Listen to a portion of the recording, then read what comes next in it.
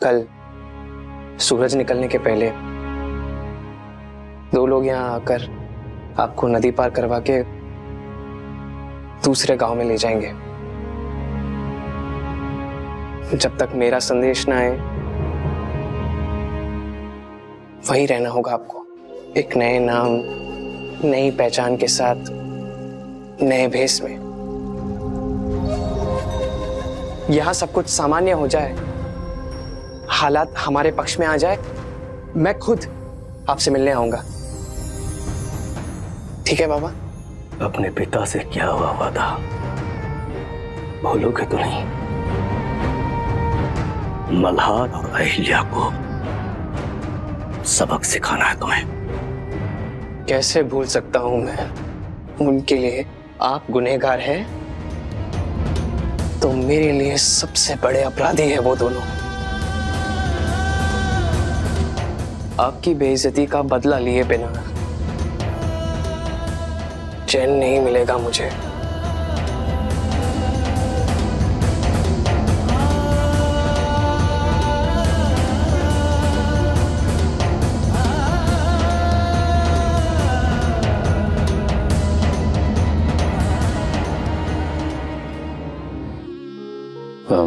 अहिल्या, एक बात बताओ। सच सच बताना, आज सुबह तुम्हें हम पर बहुत गुस्सा आया था ना?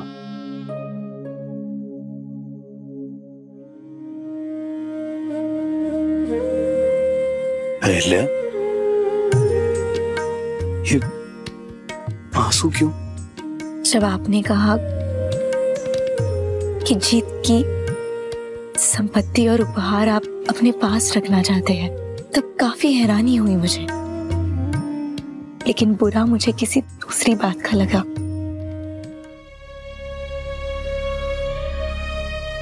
जब मैंने कहा कि मुझे बाबा साहब के पास जाने के लिए मजबूर मत कीजिए, तब आपने समझ लिया कि मैं आपके खिलाफ हूं, कि मैं आपकी शिकायत करूंगी। ऐसा कैसे सोच सकते हैं आप? मेरे जीवन में आपका क्या महत्व है, आप क्या मायने रखते हैं मेरे लिए, नहीं पता आपको?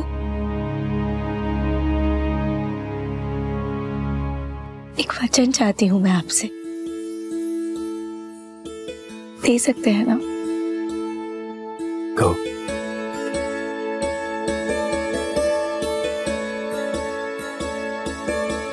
मैं अपनी जान देना पसंद करूंगी, लेकिन ऐसा कभी कुछ नहीं करूंगी जिसके कारण आपका नाम, आपका मान और इस परिवार की गरिमा को ठेस पहुंचे। मेरी सोच या मेरे मकसद को कभी संदेह की नजर से मत देखिए, कभी गलत मत समझिएगा अपनी अहिल्या को।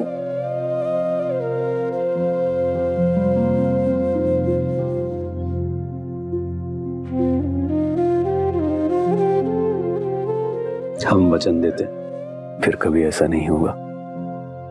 और हो गया तो गुस्से में आकर आपने फिर से मेरी बात का गलत मतलब निकाला तो बंदा हर सजा भुगतने के लिए तैयार रहेगा, लेकिन हम जानते हैं ज्यादा सख्त सजा मिलेगी नहीं हमें।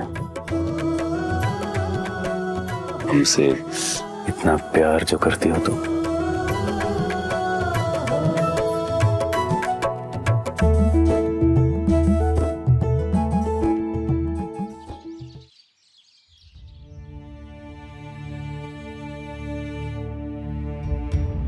सासूबाई, मैं आपके लिए केसर का दूध लेकर आई हूँ। मुझे नहीं चाहिए, ले जाओ वापस।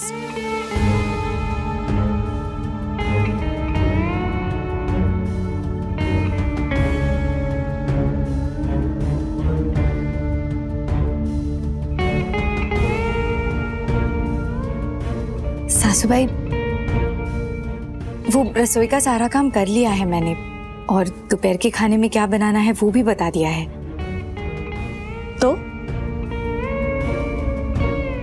मुझे क्यों बता रही हो? ये तो तुम्हारा काम है। अपने घरेलू जीवन की जिम्मेदारियां हर बहू को निभानी ही पड़ती है।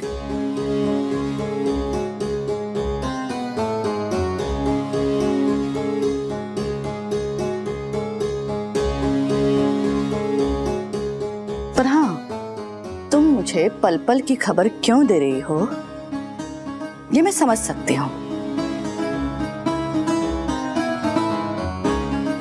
मैं नाराज हूं इसलिए तुम्हें अपनी पसंद का काम छोड़कर रसोई घर का काम करना पड़ा। इसलिए अब जताने आ गई हो ना कि देखिए सासूबाई, मैं आपके ही मन का काम कर रही हूं, अब कुछ मत कहना। नहीं सासूबाई, मैं कुछ भी जताने नहीं आई थी।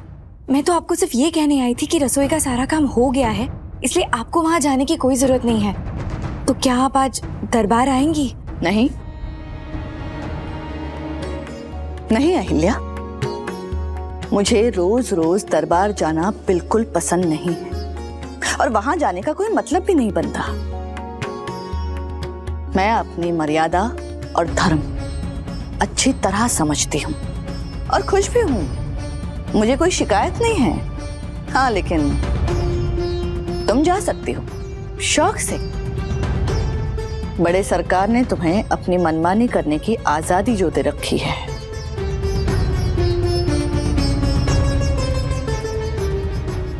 राजपुताना मुहिम में मिली जीत पर बाबा साहेब आज दरबार में छोटे सूबेदार जी को सम्मानित करने वाले हैं। अपने बेटे का सम्मान तो देखने आएंगी ना आप? हाँ, जरूर आऊंगी। क्यों नहीं आऊंगी?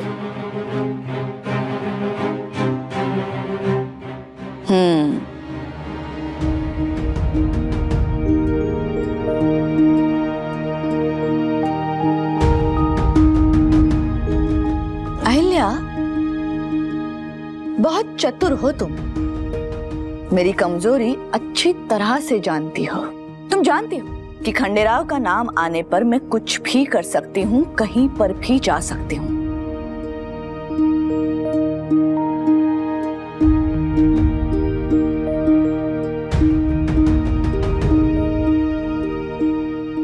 सासूबाई, मैं जानती हूँ जितनी शिकायतें आपको मुझसे है उससे कई गुना लगाव और स्नेह आपको छोटे सूबेदार जी से है। इसलिए मैं आपको सिर्फ इतना बताने आई थी कि आज आपको दरबार आना होगा। चलती हूँ। रुको,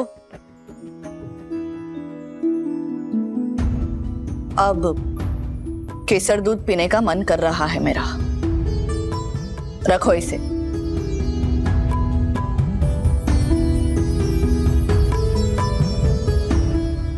और बैठो।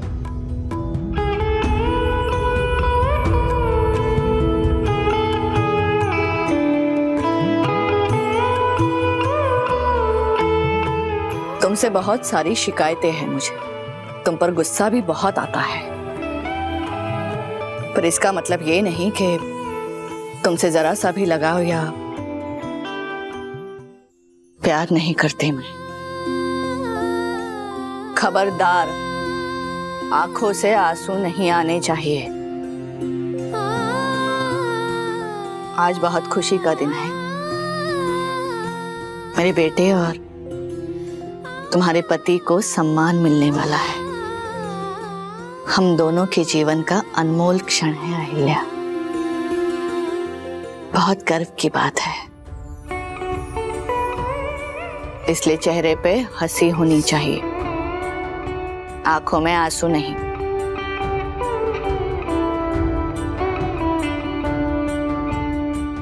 अच्छा, तुम दरबार जाओ, मैं आती हूँ। और हाँ, खंडेराव तैयार हुआ कि नहीं? जी, वो शस्त्रशाला में अभ्यास कर रहे हैं। बस थोड़ी देर में तैयार हो जाएंगे।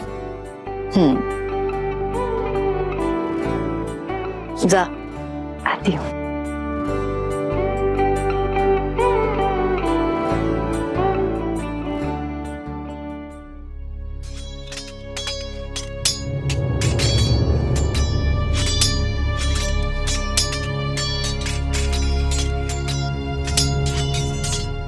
बस आज के लिए काफी है, दरबार भी जाना है हमें।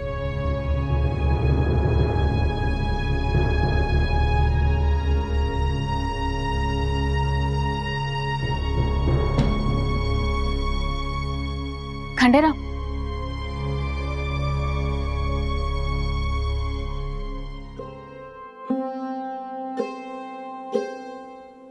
प्रसाद,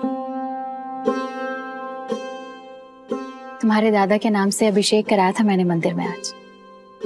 दादा आएंगे तो हम बताएंगे उन्हें कि हमारी वहीनी की दिन रात की प्रार्थना से ही मुहिम में कामयाबी हासिल हुई है आपको। क्या? अभी अभी खबर मिली है हमें, दादा ने भी शानदार विजय हासिल की है।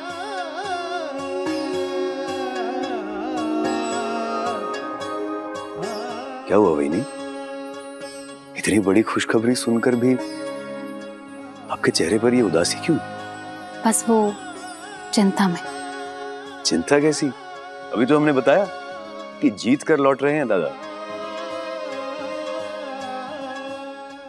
पत्नी हो ना, जब तक उन्हें अपनी आंखों के सामने सही सलामत ना देख लो, चिंता होती रहेगी। जब से वो मुहिम पर गए हैं, दिन रात उनके नाम से पूजा करती हूँ, व्रत रखती हूँ, प्रार्थना करती हूँ। कोई सोच भी नहीं सकता, हर योद्धा के साथ साथ उसका पूरा परिवार, खास तौर पर परिवार की औरतें भी एक जंग लड़ती हैं। हम समझ सकते हैं, जब हम भी राजपुताना मुहिम पर थे, हमारी अहिल्या भी दिन रात बस ऐसे आप ही की तरह। मुझ जैसी साधारण घरेलू औरत की तुलना अहिल्या से मत करो खंडेराव। अहिल्या का संसार मेरी तरह रसोई तक सीमित नहीं है। कितना काम, कितनी जिम्मेदारियां हैं उसके सर पर। दिन रात मालवा की फिक्र, घर से ज्यादा तो बाहर गांव में समय गुजरता है उसका।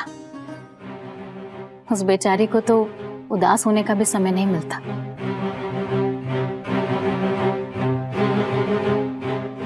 अहिल्या बहुत गुणी है, बुद्धिमान है, इसलिए बाबा साहब ने उसे राजकाज के काम में शामिल किया। लेकिन इसका मतलब ये बिल्कुल नहीं है वहीनी कि अपने पति को याद करने की फुर्सत नहीं है अहिल्या के पास। नहीं नहीं, बिल्कुल नहीं। मतलब अकेले में जरूर याद करती होगी, पर जैसे मैं हमेशा सबसे पूछती रहती हूँ ना कि मेरे पति कब वापस आएंगे, ऐसा कभी अहिल्या के मुंह से नहीं सुना।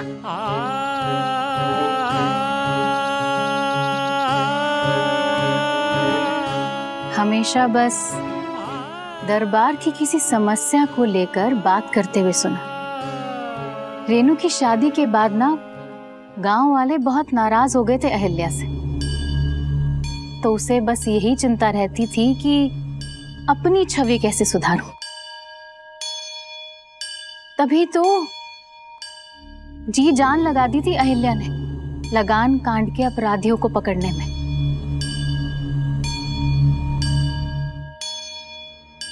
तुम्हारी बराबरी करने का शौक तो उसे बचपन से है, याद है ना? पढ़ाई की जिद, दरबार जाने की जिद, अपनी अपनी पसंद है।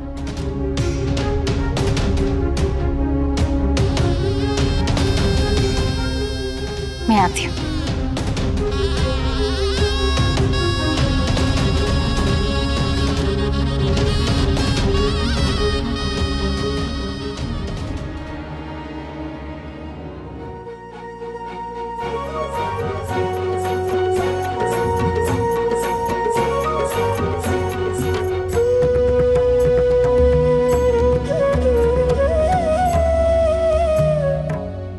सरकार, गुरुजी साहेब आज छावनी जाने वाले हैं, तो दरबार में नहीं आ पाएंगे।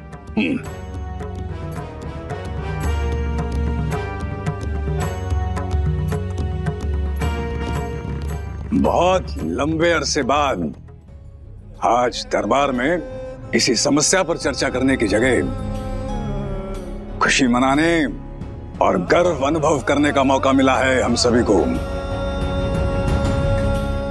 जैसा कि आप सभी जानते हैं, मालवा के युवराज खंडेराव राजपुताना में बहुत बड़ी विजय प्राप्त करके आए हैं।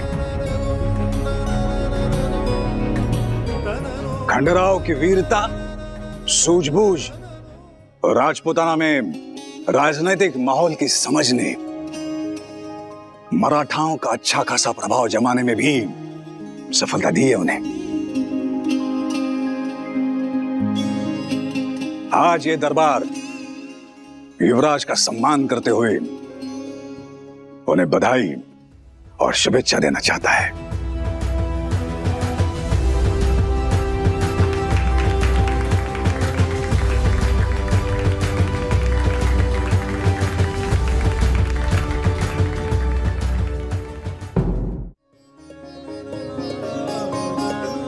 आइए।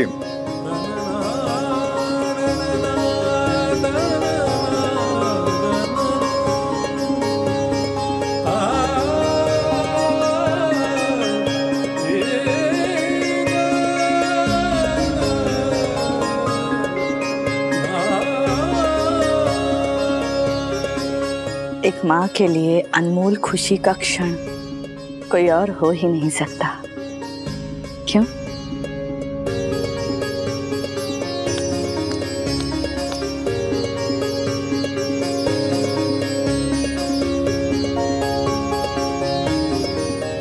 जब राज्य की सीमा के बाहर खंडेराव अपना पराक्रम दिखा रहे थे, तब राज्य की अंदरूनी सुरक्षा के लिए किसी ने अपना जीवन दांव पर लगा दिया। आज ये दरबार खंडेराव के साथ उस वीर योद्धा का भी सम्मान करना चाहता है।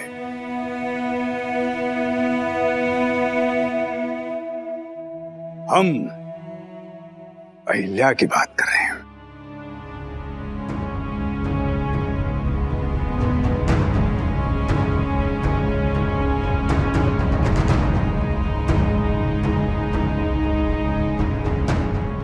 आज ये पहला मौका है जब खंडेराव के यश में कोई और हिस्सेदार नहीं है।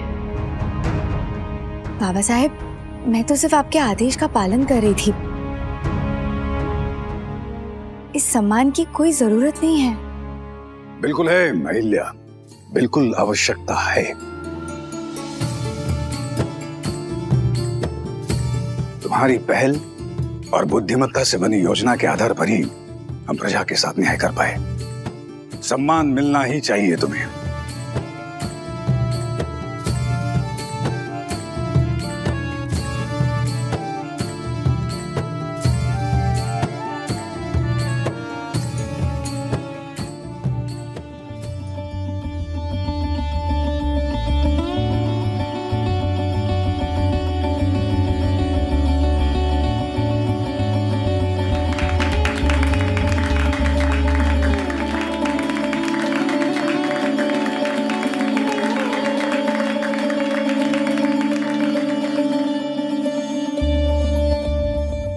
पिता के लिए बहुत गर्व की बात है कि उसके बेटे और बहू दोनों ने अपना कर्तव्य निभाने में कोई कसर बाकी नहीं रखी। तुम्हारी बराबरी करने का शौक तो उसे बचपन से है, याद है ना? पढ़ाई की जिद, दरबार जाने की जिद।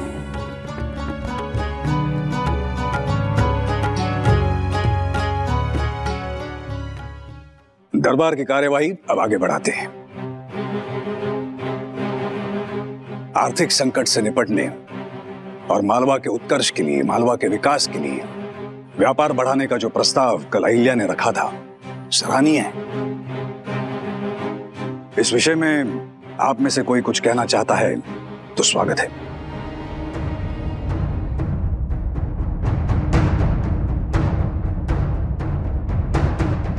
सरकार, हमारा राज्य खेती के मामले में बहुत संपन्न है। अनाज के साथ साथ फल और सब्जियों की पैदावार भी बहुत अच्छी है। हमारी राय में बाहरी राज्यों में इनके विक्रय के बारे में भी सोचा जा सकता है।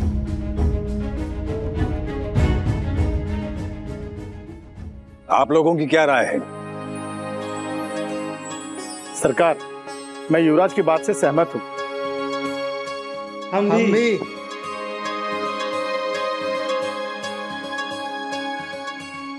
ठीक है, आपकी सलाह पर अवश्य ध्यान दिया जाएगा।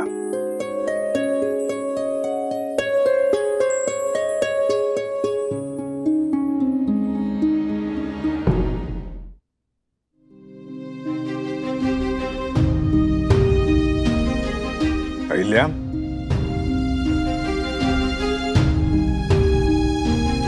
तुम्हारा इस बारे में क्या विचार है? छोटे सूबेदार जी ने जो कहा वो सही है, लेकिन बाबा साहेब, फल और सब्जियां बहुत नाजुक चीजें हैं। एक समय सीमा के बाद खराब हो जाती है। हमें यदि पूरे बरस लगातार व्यापार चलाना है तो हम फल और सब्जियों के सहारे ये नहीं कर पाएंगे। अनाज के अलावा किसी दूसरे उत्पादन की भी जरूरत होगी जिसका निर्माण और बिक्री साल के 12 महीने चलता रहे और जो नहीं बिक सका वो खराब भी ना हो जाए और कुछ समय बाद भी बेचा जा सकता है। अब हर इंसान की बुनियादी जरूरतें होती है, अनाज, वस्त्र और निवास यानी घर। अब घर तो हम निर्यात नहीं कर सकते, लेकिन वस्त्र के बारे में सोच सकते हैं हम, और शस्त्र के बारे में भी। मालवा में ऐसे काफी हुनरमंद कारीगर हैं, उनकी मदद ले सकते हैं हम, है ना?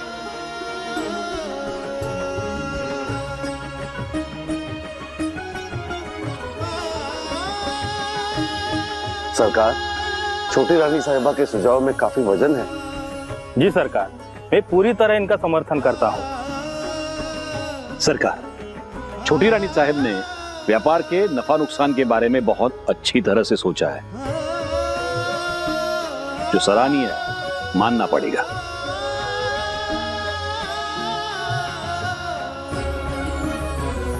आप सब सहमत हैं, बहुत अच्छी बात है और शुभ संकेत भी।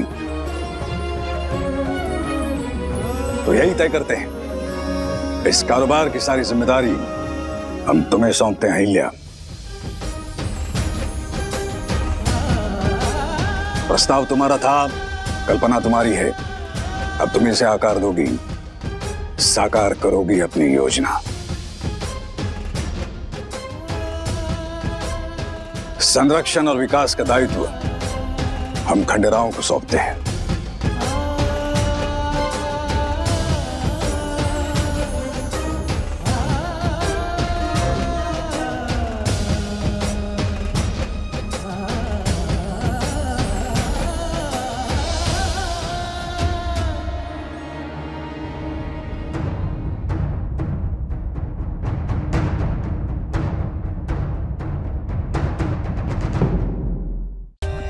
For more updates, subscribe to our channel, click the show links and enjoy watching the videos.